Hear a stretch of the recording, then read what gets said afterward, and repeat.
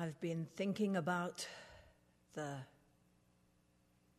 word home. I've been thinking about all the myriad expressions that we have for home and for that longing that we give expression to.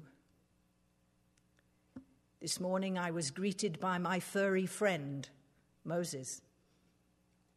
A cat is so good to come home to. We have spring flowers and plants that are doing their best to bud around us. We, some of us, not me in particular, but some of us, dig our hands in the good black earth of Colorado to create home. To create home that we can see and experience, and to create home that will nourish our physical forms, our bodies.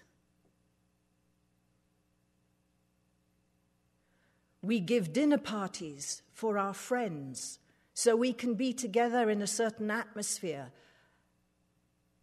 It's more than friendship, isn't it? And however we spend the time in conversation or in games, it's a place of communion. It's the place we come home to if we're awake and alert to it. This garden planet, this blue-green orb, what about this home? They say it's the only one we've got.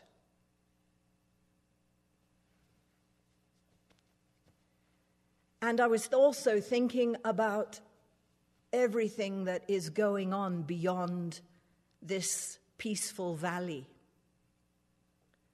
There is much that is turbulent in the world. There is much that is disturbing, disintegrating, destructive.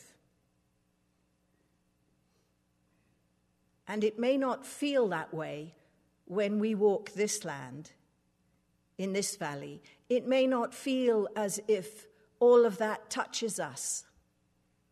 And perhaps it doesn't for you.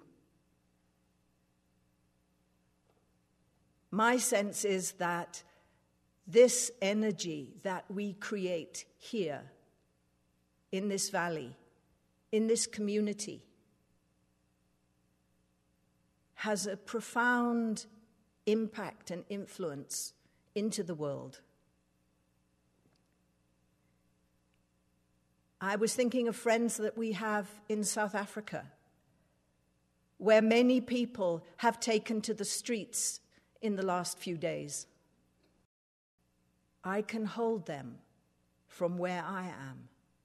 I can provide them with a sense that someone is keeping the home fires burning. Someone is providing a backstop while there is action taken in this world. Action to bring about a change in consciousness, a change in awareness, so that we can begin to be aware of this planet home. I guess when I feel that resonance, that calling, I know that I have something to do right here. To give it out, to bring a blessing, to provide an example, to stand up, not only to meet that innermost place in me, but to bring it for others, to share it.